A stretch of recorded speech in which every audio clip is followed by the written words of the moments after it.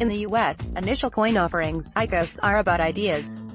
In the Asian market, they're about returns. At the very beginning, the information coming from Asia to the US was very limited. We didn't know what's really going on, Zhuling Chen, co-founder of Aelf, a cloud computing startup out of Singapore, told CoinDesk. So the Asian market took off on its own, informed by the ecosystems around Bitcoin and Ethereum but also distinct from them, such as when major Asian banks launched distinct efforts starting in early 2016. Some of the differences between the two markets became clearer as CoinDesk spoke to investors and entrepreneurs during Blockchain Week in New York City. If one common theme ran through our conversations about Asia, it was this: retail and institutional investors all want returns to realize much more quickly than investors do in the US, which may help explain why it has always had a vigorous ecosystem of exchanges. Said more frankly, Jason Fang, managing partner at Sora Ventures, put it this way during a panel at Token Summit in 3, Asians love to gamble. As he told CoinDesk, they don't want long lockup periods like so many Western projects expect. Instead, they want to see tokens get released, listed and realize some of the gains that come from retail investors and market makers buying into a new coin. Investors in Asia move fast into getting coins listed and sell them as they go up, because they know there is going to be an uptick after listing as market makers enter new tokens, but his firm avoids exiting to fiat. "We're money in, money out in crypto," he said. But Fang wasn't alone in saying Asian investors want a good shot at a quick return.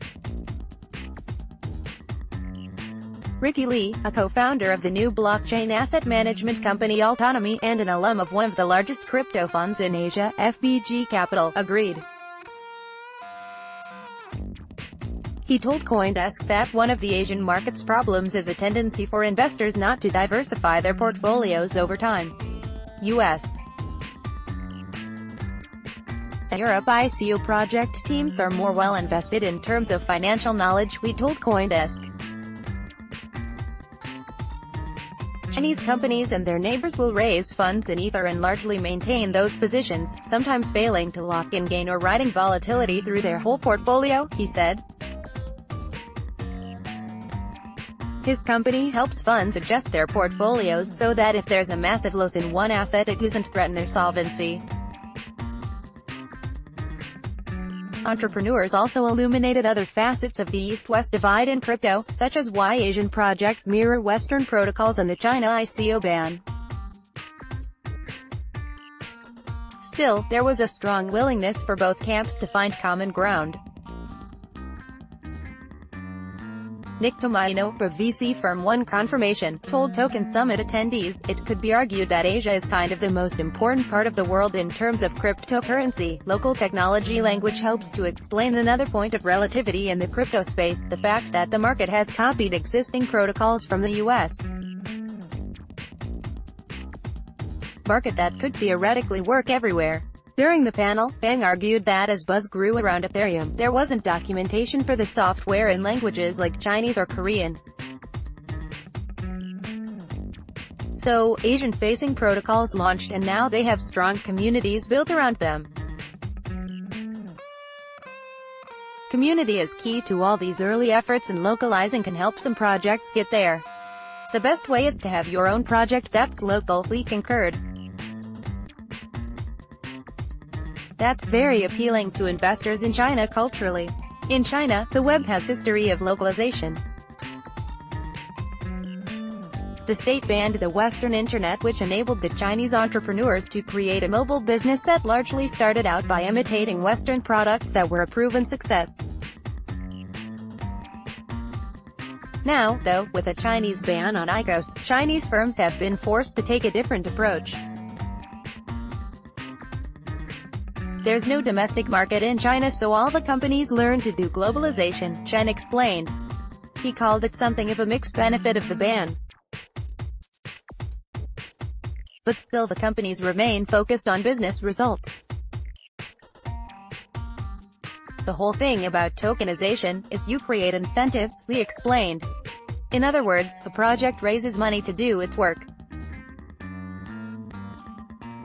It has those funds to support its staff and an incentive to deliver a product that people want to use, so the token's price will rise again after that first sell-off, as people start to use it. I wouldn't call the shorter turnaround necessarily a bad thing, he said. What it does mean, he granted, is more paper projects in Asia and more work for those interested in ICOs to discern which ones are real and which aren't. Fang agreed that shorter horizons can still work over time. It will always be relative, not absolute, he said. Asian tech companies are less hesitant about getting into tokens. Multiple Asian investors told us they like reverse ICOs, where existing tech companies sell a token. And sometimes entrepreneurs in one country will launch a localized version of another country's creation for more structural reason. Abhishek Pitti, founder of Nucleus Vision, a $40 million ICO out of India that's making what he called the Neo of India, explained that it localized for a more structural reason. The Indian government doesn't want to use any international protocols for security purposes, he said. New markets abroad. At a certain point, though, a mature project has to expand beyond the geography where it originated, and that reality is part of what brought so many entrepreneurs to New York for Blockchain Week. The most important thing to us is trying to hire the most talented guy you can find, Chen said. Beijing, he said, is strong on entrepreneurs, but needs other skills, particularly good cryptographers. Most of them, I think they are in the US, he said on the panel. The general view is that a lot of American companies are pushing the boundaries of technological advancement, Chen said. In China, it's slightly more balanced. More companies are looking from a business point of view. Fang summed up the West more succinctly. I think right now people are betting on professors, plus the US has a giant pool of liquidity. It's about the community engagement, Lee argued. If they want a project to be successful, you have to be global. Even Neo is very well received globally. Pitti made the same argument for India, saying that blockchain is still basically unknown there. If Asian capital comes online, it will be another massive pool of liquidity to stabilize the industry with. Still, there's even more liquidity in the US, so more firms seem to be expanding here first. But it's not the only place. From the panel, Vansa Chadak-Vinij, managing director of ICO, said her firm's mission is to smooth financial frictions, which makes the West a lower priority.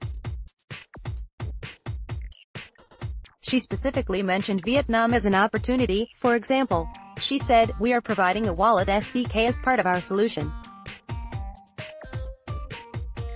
What we need local partners to do is actually implement it themselves, because of national laws about money transmission.